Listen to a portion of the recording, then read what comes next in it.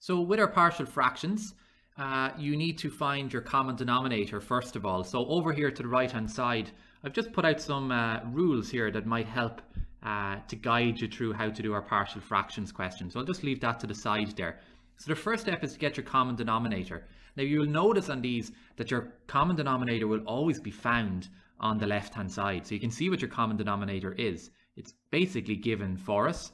It's when you multiply the denominators, which is your x plus 1, which is this one here, multiplied by the x take 1, which is this one. So I'm basically multiplying the two denominators, and that's my common denominator.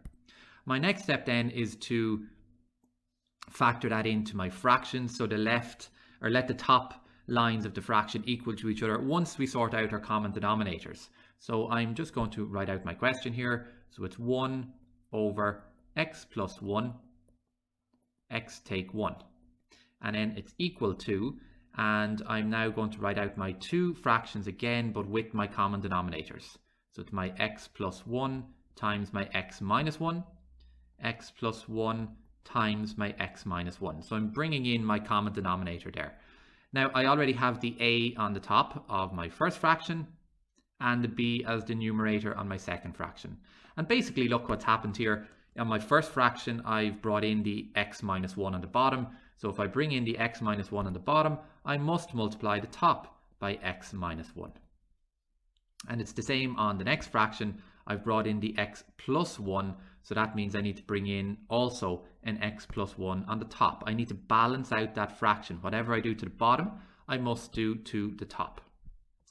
I'm now going to just multiply in my top line. So I'm going to multiply the a into my bracket and my b into my bracket.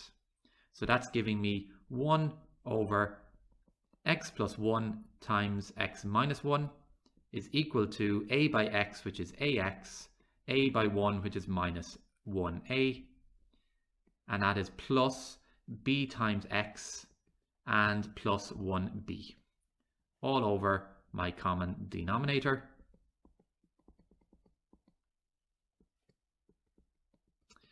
The next step now is when you add these two fractions together. So I'm basically just going to put them as one fraction. So it's ax minus 1a plus bx plus 1b all over my common denominator of x plus 1 times x minus 1. So I'm just adding the same fractions with the common denominator, because it's like this question. If I had 3 over 7 plus 2 over 7, I add the tops and I get 5 over 7. So that's all I'm doing there. I'm adding the fractions together.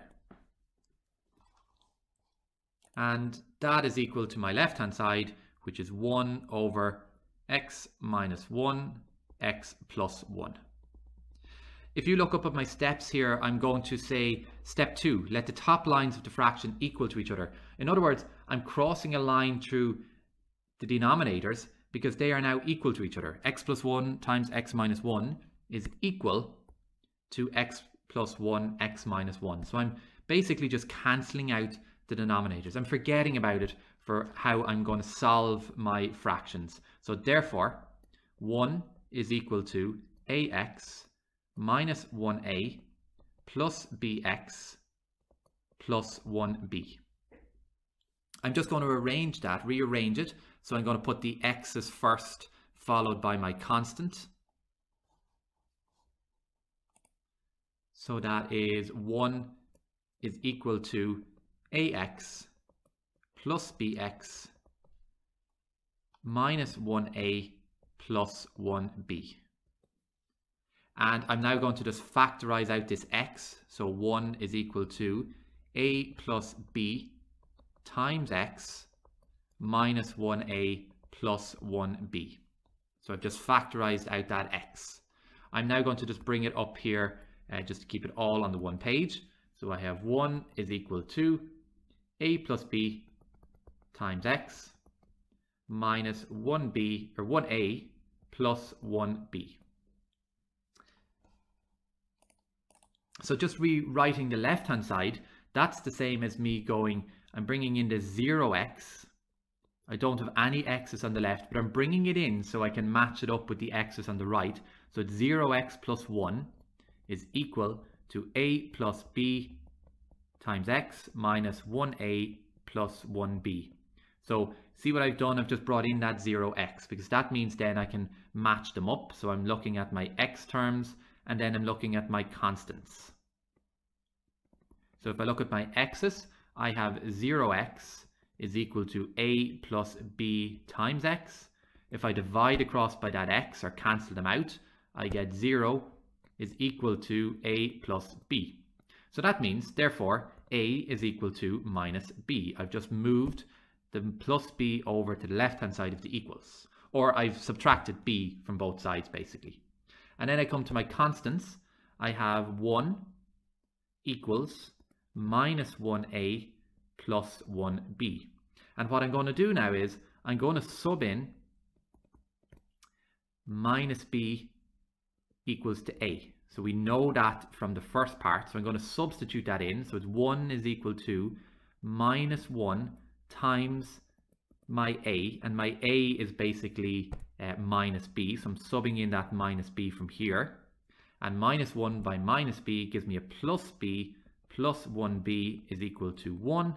So 2b is equal to 1 over 2. 2b is equal to 1, I should say. So that means that b is equal to a half when I divide across by 2.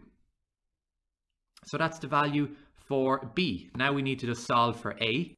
So I'm coming back up here. So therefore, since we found out the value,